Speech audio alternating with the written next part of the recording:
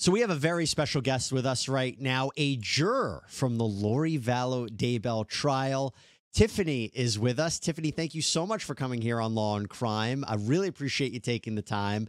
Now, let's be very clear. You were an alternate juror. You were not in the deliberation room for the final decision, but I have so many questions for you. My first question is, what was that like? You were sitting on a jury for a trial that was watched by the entire country, even internationally, people were watching it. What was it like to sit on that jury?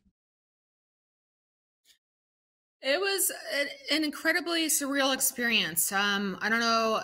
There was about 2,000 jurors that showed up, and every day that I showed up, I was like, no, there's no way I would get picked. There's just no way. And then it went down to 100, and then down to the 18, and then I was one of the last 18 standing. So it was just extremely surreal experience to be picked as one. And let's be clear, you didn't know anything about Lori Vallow Daybell, anything about this case before you walked in there? Well, that was one of the questions that was on the questionnaire, and also the prosecution and defense asked us in person in an in-person interview. So I had told them that I did know a little bit about the case, but not a lot. I don't typically watch the news, so I knew a little bit. I knew who she was. I knew the crimes that were against her, but other than that, I hadn't watched any other news coverage. Well, it's a good thing you weren't watching Law and Crime then. That's the one time I say I'm happy you weren't watching us, because this is Yeah, something that sorry, we've no been following. offense. I wasn't watching. Hey, I wasn't watching no, any news. that's a good thing. Otherwise, you wouldn't have been able to sit on that jury. I am fascinated by that, though, because I'll be completely honest with you. If I knew about this case beforehand, I don't think I'd be able to sit on that jury. I don't think I'd be able to be impartial. How were you able to say, you know what, I've seen things about it, but I'm able to be impartial and able to judge this case based on the facts and the law? Well, I guess maybe it's my profession and my former experience in the military. I'm just a very neutral person. I feel like everybody has a side to the story. I don't usually judge people right away. And since I didn't know a lot of facts, or I hadn't seen any documentaries, or I hadn't seen any news on her, I felt like I was going to be very impartial, even though I have a child that's Tylee's age. So I knew that it was going to be difficult, probably trying to be impartial to somebody, where children were murdered. But I do believe in the process that everybody deserves a fair chance and not be decided to be guilty without getting their fair trial in court. That's great to hear. I'm an attorney, and I think that's very commendable to hear. I'm always happy to hear that from our jurors, that they're able to, put aside any bias or prejudice or past information and able to just hear what this case is about. When you were sitting on that jury and you were in that courtroom day in, day out, did you have any sense of how big of attention there was brought to this case? Did you understand or have a sense of the media attention, how many people were watching this case? Now, obviously, there were no cameras in the courtroom, but the audio was actually being played back on news outlets every day. Did you have an idea about how many people were invested in this case? When I was in the process of it, it was like the final 18, somebody had mentioned that there was a documentary on Netflix about it. I'm like, oh, wow. This is a huge case for me to be a part of. But I had no idea that the case was being recorded in court. I just knew that they didn't have any cameras in there, but I didn't know it was being recorded for the news media. And we were told that a majority of the people in the audience were journalists. So we were constantly checking you guys out. Well, you were, but like, how hard was it to not read anything about the case or talk about the case when you left every day? It was extremely difficult. Being a juror and being one of 18 and having to go back to our room that we were in, and we were instructed not to be able to talk to anybody. And we couldn't talk to family members who might have been looking at the media, like the news coverage of it. So it was extremely difficult just to kind of keep it all in and not being able to talk about it. There was just many nights that I came home and was just crying and devastated and just not being able to get it out and talk about it to anybody. It was probably the hardest thing I've ever done in my life. Yeah, I wanted to talk to you about that. I've been following the case since 2019 from the very beginning. Going into this trial, I knew a lot about it. But I'll tell you right now, there were things that were presented in that trial that we didn't know before. So, for example, we didn't know how Tylee and JJ were killed. We learned it the same way that you did. When you're sitting in that courtroom and you're listening to those details and you're hearing these bizarre things about religion and the way these kids were killed, what did you think of that, hearing that for the first time? Well, exactly, probably what you thought. That this is just so bizarre. I most of the time was looking at Lori Vallow to see how she reacted to evidence, or how she reacted to pictures, or how she reacted to the video. So I looked at her probably 95% of the time just to see how she reacted to the information that was presented, because I was shocked to just hear some of the things, the phone calls, and see the texts.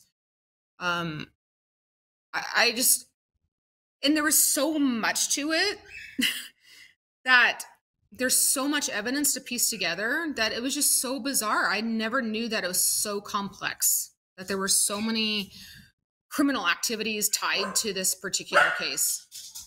Yeah, and when you were no worries. When you were watching her, did she make eye contact with you at all? What did you think of her behavior in court? I felt like she did look at us a couple times, but for the most part, she avoided eye contact. And I looked at her during some critical times where I felt like maybe I should have seen some emotion on her face, but I didn't see anything. It just felt like she didn't accept that, these charges were against her, or maybe she still felt like that she was in some higher power, that these charges, didn't apply to her. I don't know, but she just seemed very unemotional for most of the trial. Well, let's be clear. I was going to save this for the end, but I actually really want to know this right now. You were an alternate. You didn't get the ability to vote in this case. If you did sit in this jury room, if you had the ability to deliberate, you've had the ability to cast a vote, would you have convicted Lori Vallow Daybell? I definitely would have. I mean, I think a majority of us, at first I was disappointed that I didn't get to speak my voice, but I honestly feel that a majority of us felt the same over the 5 weeks, that we had heard enough evidence to be able to, even before going to the jury room, that we were going to convict her, find her guilty on most of the charges. There was one charge that in particular that I might have needed to deliberate a little bit longer on, but for the most part, I would have gone in there. That was the charge against Tammy Daybell. What was your hang up about that? Because I'll tell you, from the outside, we were struggling with that as well. We were wondering whether or not the jury would convict her of conspiracy to commit the murder of Tammy Daybell. We didn't know if there was enough there. What was your take on it? I agree. I mean, I would have gone into the deliberation rooms, and that would have probably been the one that I would probably want to talk about the most. I felt pretty solid on the other charges, but the one on Tammy Daybell, I did not feel solid on. Like, I just don't feel that there was solid evidence for her charge as opposed to the other charges. Do you think that Chad is the one who killed her? Because that seemed to be what the prosecutors were suggesting. I think he definitely had a heavier hand in it. Yes, I do.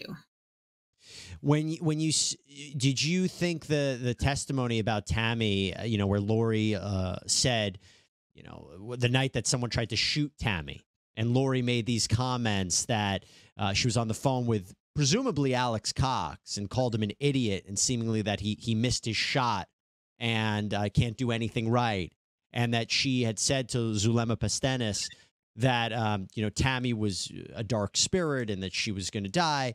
Did that just wasn't enough for you to feel that she had a role in Tammy's death? I don't know if I don't say it would be enough. I would have just had to talk about it probably a little bit longer for that charge than other charges. I mean, there was information and evidence that supported their case about the Tammy Daybell charge, but it just wasn't as solid as the other charges. So what was some of the testimony or evidence that really stood out to you and led you to believe that Lori killed her kids?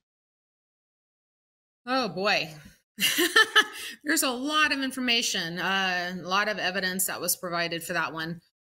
Um, I think it was kind of what the prosecutor said at the end. It was a money motivator, that she learned her lesson with Vallow, that she didn't get his $1 million, and she made sure, um, it was seemed premeditated that she made sure to transfer Tylee's funds into her account, and just prepping for Tylee's death, I think.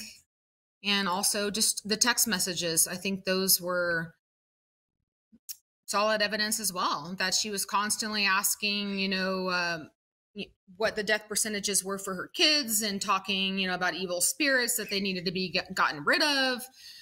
It was just clearly encouraging her brother, Alex Cox, to do some harm because they had evil spirits in them. So Alex Cox, as I'm sure you know, is dead, and he's not going to be tried. So we'll never really know the full story. Do you believe he was the one who killed the kids? I do. Yes, I do. From what I remember, there was so much evidence that there was his palm prints or fingerprints on the bag. There was consistent evidence that he was in the area. I mean, that's actually eventually how they found where the graves were, because his cell phone, on the cast report, his cell phones was pinging off towers exactly in the location that the grave sites were. So I do believe that he carried out Lori's orders. I do. That's funny you say, that's interesting you say Lori's orders. So the defense tried to make it seem almost that, she didn't know what was happening, and maybe it was Chad was the ringleader. Chad was the one who was controlling her. What did you think of that argument? Did you have any hesitation at any point in saying, you know what? Maybe Lori didn't know what was going on. There was one text message between Chad and Lori where she asked if there's a plan. Is there a well-orchestrated plan? And he seemed to say there is a plan. Did you think at any point that Lori might not know what's going on? Oh boy, you're asking some tough questions. Listen, I've been following this case from the beginning, so I'm so happy to talk to you right now about it. I do believe, from what I heard from the evidence, that she encouraged her brother in multiple circumstances to commit crimes. Did she know exactly what happened to the kids? I don't know. I do think that she knew that they were killed, probably to get rid of their evil spirit.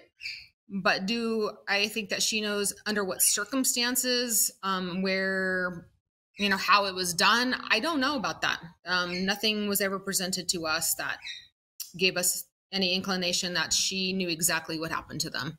Well, her hair being found on the duct tape that was wrapped around JJ, an argument can be made she was there when he was killed. Do you believe that? That one was hard. I do think the defense had a solid argument with that. That a mother's hair could be found on clothing, and that the bodily fluids could have possibly displaced it. I do think they had a solid argument against that hair. So that wasn't actually, the hair itself was not a deciding factor for me, I don't think. Well, it's interesting you say that Lori might not have known exactly what happened, but you felt confident enough, if you would have gone into the deliberation room, and obviously, you would have had conversations and maybe your feeling would have been different, but to say that you would have found her guilty of first-degree murder and conspiracy to commit the murder of the children, walk me through that. What was it about the evidence that you said, you know what, even if she might not know of exactly what happened to the kids, she murdered them. She was a part of that first-degree murder. She directed her brother. She was part of the plot. What evidence led you there? Well, the judge made it extremely clear to us that we may not get the smoking gun, like that we're not going to get the text, from Lori that to kill my kids for me, Alex. That she didn't actually physically have to kill her kids for, for her to be convicted of murder. I just think that there was enough evidence, circumstantial evidence, that she planned it, she encouraged it, and saw it through. And that to me is what the judge had instructed us to look at. You mentioned the text messages. I think those were pivotal. My opinion was that's the closest we could probably get to that smoking gun. Although I will tell you, and I'm curious your thoughts, the phone calls between Chad and her son, Colby Ryan, and her sister, Summer Shiflett. What did you guys think of that? Oh boy. Boy, those were tough to hear. Really tough. So much emotion from her sister, from her son, so much emotion, and just zero emotion from her. Saying that they're, safe, don't worry about it.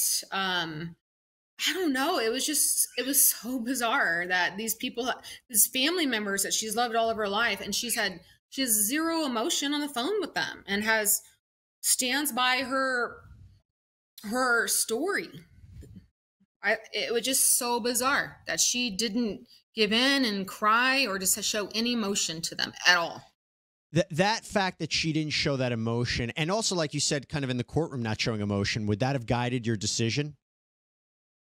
I think it would have helped a little bit, maybe just to see, that maybe I was manipulated by Chad, that, I don't know, like just having zero emotion about your kids missing or losing your living son. I mean, you're losing your relationship with him. You're losing your relationship with your sister. Like, I honestly think that a human being that thinks that they know that they've done wrong would have definitely showed more emotion than that. There's just so many people hurt by this. Yeah, and you're hearing about demons and dark spirits and death percentages and these, religious figures and notions. I'm still shocked at what I heard from that. What were you thinking when you heard about the religious indoctrination and castings? What were you thinking about? Well, it sounded like a cult to me. I mean, but the defense had a good point. They only had 6 people, or however many in their little cult. So I just think that in this particular case, religion and their beliefs were used to manipulate people. And I know that can happen. I'm very open about religion and people's religious beliefs, and I don't cast judgment on people. But when your religious beliefs and you start manipulating others, especially to do, these violent crimes, that's where I just don't, it's just bizarre to me. I just don't understand how somebody could reach that point. Did you think that it was Chad manipulating her into this at all? I do.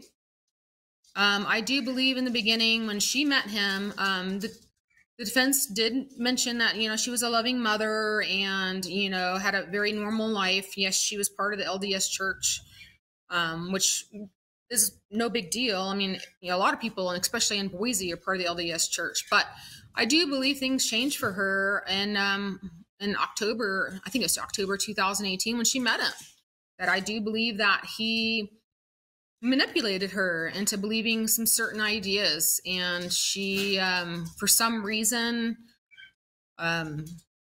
joined him in those beliefs.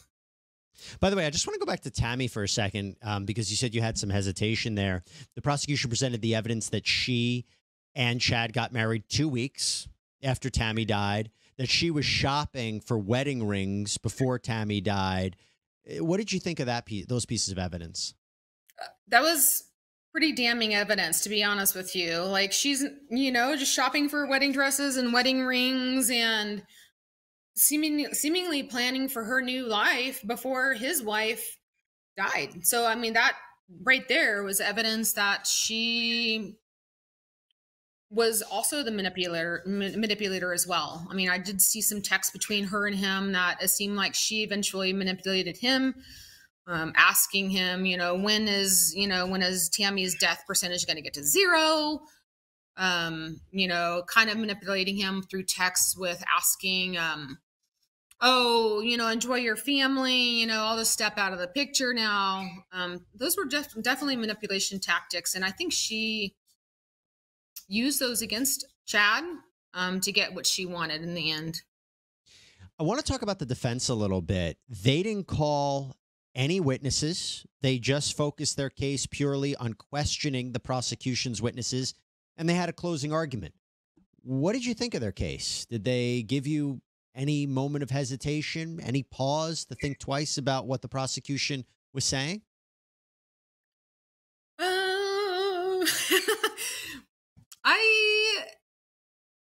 I was actually, I know that, that we given instructions that the defense never had to come up with witnesses or come up with a defense at all. Really. We knew that from the beginning, but I was honestly very surprised that we at least didn't get some witnesses that supported that she might have been manipulated by Chad, or some psych evaluation that might have helped their defense. Would that have changed your opinion? Well, it depends on what the psych evaluation said, Right. I don't know. Maybe. It's hard to speculate on something that I never got to see any witnesses or defense. She didn't take the stand either. Now, jurors are not supposed to take that into their consideration when they render a verdict. But, the fact that she chose not to testify, what'd you think about that? That's actually one of the juror questionnaires, or the questions on the questionnaire was, do we think the defendant should have to testify? And I marked no. I feel like any person who is being on the stand and being interrogated might slip up, even if they didn't commit a crime. I just don't know. Not everybody can say what they mean and mean what they say when they're being interrogated on the stand. So I wasn't surprised that she didn't take the stand. Would there have been anything that she could have said that maybe would have changed your opinion? If she came on the stand and threw her brother under the bus and threw Chad under the bus, how would that have related to you? It might have. Again, I'm speculating what she would have said. If she had said I felt manipulated by him, that I never gave any orders to cause harm to my kids, that causing harm to my kids was taken out of context by my brother. Anything might have helped her, I think. Would I have changed my mind? I don't know. Again, it's just speculating based on something that just didn't happen. So do you think the defense didn't do a great job? You think that they could have done more, and maybe it was like a missed opportunity a little bit? Well, I guess I think about the Casey Anthony trial, and I relate it a little bit to that. Not a lot, but I just do feel like maybe that's what I was expecting, because I did know about the Casey Anthony trial and her defense putting on a great defense for her. So yeah, I was expecting a little bit more than what we were offered. Although their closing arguments, I just feel it was a little too late. It's interesting you say that. That's what we were saying on air too. Is it a little too late with what they were saying? Yeah. I do want to talk to you. They should have probably said some of that a long time ago. Jeez. That's fair. That's fair. I do want to talk to you about what I believe, I think a lot of us would agree, was probably the most difficult day. And that was finding out what happened to JJ and Tylee. Seeing those images of them and understanding how they died, I can imagine that was an incredibly difficult day. What was that day like for you? Oh boy. We had already seen, JJ, everything beforehand. We'd already seen some pictures of JJ's burial, him being, unearthed, with the, whatever that team is, the evidence recovery team. So I personally didn't think that we would have to go through the autopsy pictures, because it was pretty much the same pictures except just removal of the tape and the bag and whatnot. But that was the hardest day for me. I couldn't even, I mean, I just cried. I tried to hide my tears a lot because I know we weren't supposed to show emotion. And yeah, it was incredibly disturbing that somebody would do that to kids. And and I would come home to my teenage daughter and just cry, you know, and she would just hold me and give me a hug. And there was one day I saw a kid like walking in the grocery store, you know, with his pajamas on and his bare feet, and I just came home and I just cried. Like how somebody could do something just, you know, to children like that. Just it's pure evil. It really is. And you know, I always said this because I was following the case. I said I felt really bad for you guys because you shouldn't have to see that. And you know, jury service, jury duty is just incredibly hard as is. But to see that, I really, really felt bad for all of you that you were exposed to that level of detail and had to witness that. And I'm sorry that you had to see that. And I know that must have been incredibly difficult. We had our reporters who were talking about how difficult it was for them.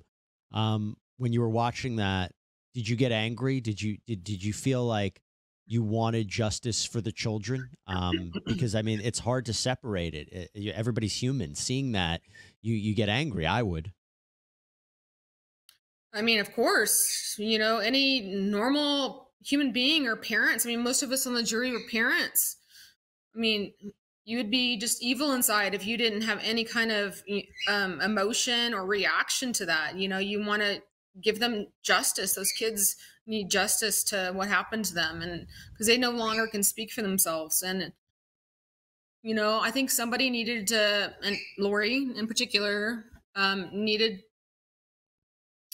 to be held responsible for it. How do you think Lori perceived her children at the end of the day? Because she at one point was seemingly a loving mother, and then this. I mean, what do you think she thought of them? How do you think she justified this? I have no, I mean, I have zero answer for that. I really don't. I don't know how any parent could justify encouraging somebody to murder their child, encouraging somebody to, there's a, you know, evil spirit in them that must be gotten rid of. How somebody, a parent could lie to numerous people about where your kids are while you're off enjoying, you know, multiple vacations in Hawaii. It's just, it's not what a normal parent would do. Do you think that it was all about the money? It was all about her relationship with Chad? Or do you think that it was something more? I think it was just a storm, a whirlwind of things just collided in October 2018 when they got together. That it was part religious belief that they thought that they were higher powers, that they were going to be the last people standing on this earth. That was one aspect of it. And I do honestly believe that money had a lot to do with it as well, because I'm sure, as you heard during the trial, that there was numerous people who would have taken the kids. Yep. You know, if she had problems with them, if she thought they were evil spirits, or they were, you know, JJ had special needs and it was incredibly hard for her, then she had numerous people that she could have asked to take the kids. And that's where I do feel that the financial gain came into play. That she knew that if the kids went somewhere else, that the money would follow them. It's such a tragedy, that aspect, because they could have lived. Chad and her could have, you know, moved on and started a life. That's one of the heartbreaking aspects of it. I wanted to ask you, I know we have a couple minutes left. So much evidence was presented about Charles Vallow. You and the rest of the jury were not tasked with deciding whether or not she was involved in his murder. I don't know if you know this, but Lori Vallow is charged with conspiracy to commit the murder of Charles Vallow out in Arizona. Based on what was presented in this courtroom, do you think that she plotted to kill Charles Vallow?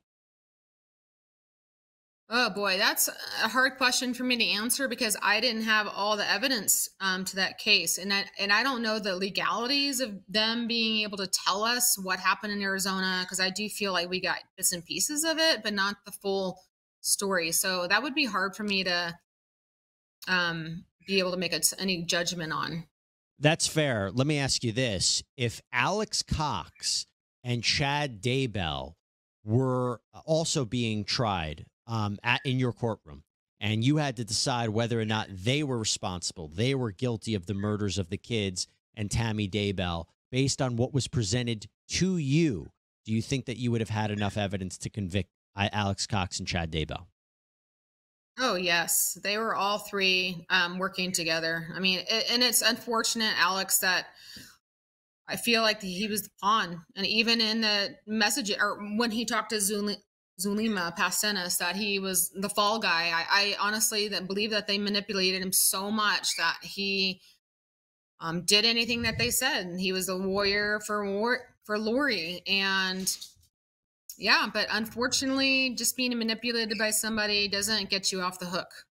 So I do believe honestly that all three of them would be found guilty. You mentioned that in the middle of the trial, you were feeling that you would vote in favor of guilt. How did you said you were feeling most of the jurors were feeling that same way. How did you know that? Was it just a feeling from them? Were there's any sort of conversations? Well, it's been conversations that we've had after. But during that time, yeah, I mean, we weren't allowed to say anything to each other, and we didn't. We actually we went to our room and we ate all that food, and we didn't say anything to each other. But I could get the feeling that a lot of us felt the same way, you know? Yeah. You were you I mean, incredibly the emotions on the jury, just, I mean, I could see other jurors crying. And so just the emotions are in just their facial expressions. I can see that, they also probably maybe felt the same way that I did. were you disappointed that you weren't part of the jury deliberation process? I was. I mean, I knew in the beginning that there was going to be 6 alternates. I do feel that I didn't get my say, but I do feel that my fellow jurors deliberated how I would have deliberated, and come up with the guilty verdicts as well. So I do feel like that. Not that my voice was heard, but I do feel like a majority of us thought the same way.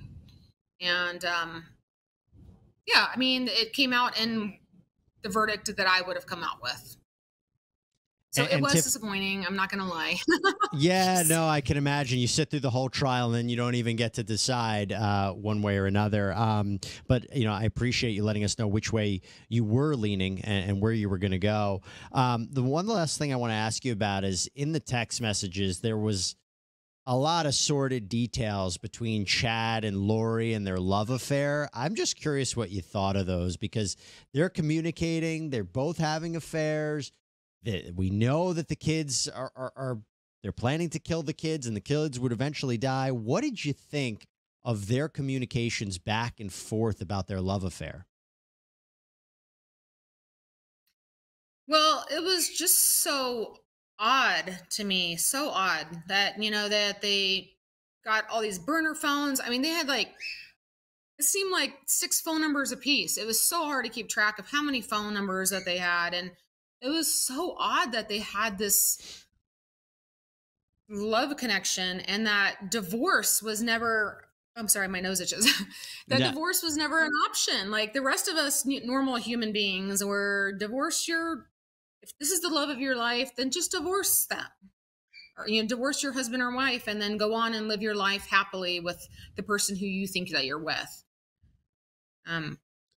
I just think that they both related themselves to these higher powers and the prophet and his wife, and that they were married in prior creations, and that they believed it.